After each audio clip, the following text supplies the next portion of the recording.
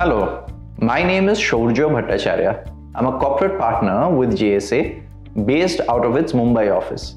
I typically advise my clients on domestic and cross-border corporate transactions such as India entry strategies for foreign entities, foreign investment into India, joint ventures, outbound investments by Indian companies, and navigate the nuances of Indian company law, exchange control regulations and the like.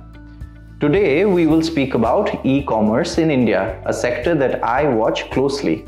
Recently, there were news reports that up to 24 global brands are looking to set up shop in India during the year. It is indeed an exciting time to be looking at this rapidly growing space in India, whether you're an Indian business or a foreign investor.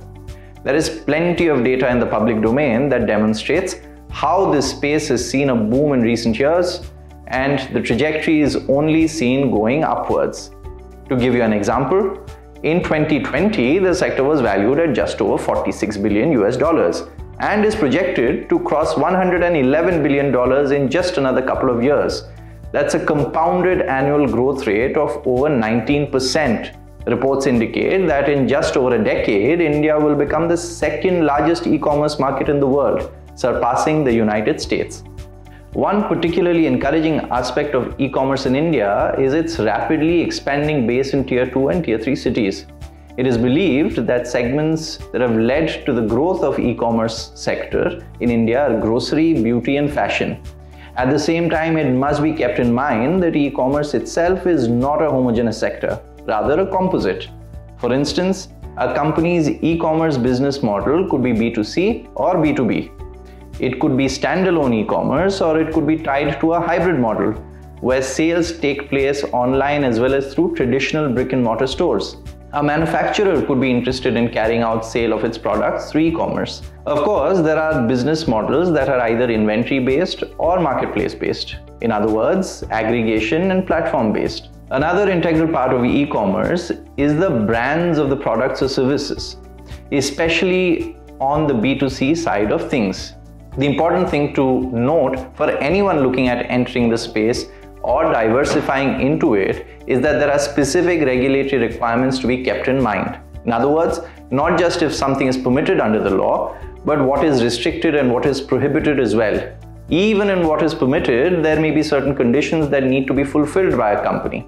For instance, from the perspective of foreign investment regulations, there is a regime prescribed for e-commerce tied to manufacturers, B2B e-commerce, inventory and marketplace-based models, as well as single brand and multi-brand retail. These would have to be looked at by a foreign investor looking to establish a presence in India organically or inorganically. Depending on the business model, commercial preferences, and applicable regulations, the India entry could be by setting up an Indian entity, by investing in the shares of an existing Indian entity, by acquiring a majority or full stake in an Indian company, or by entering into equity or commercial joint ventures or franchising arrangements with an Indian player. This also means that factoring in the foreign investment regulatory regime would be prudent for an Indian entity as well, in case they are looking to collaborate with a foreign investor.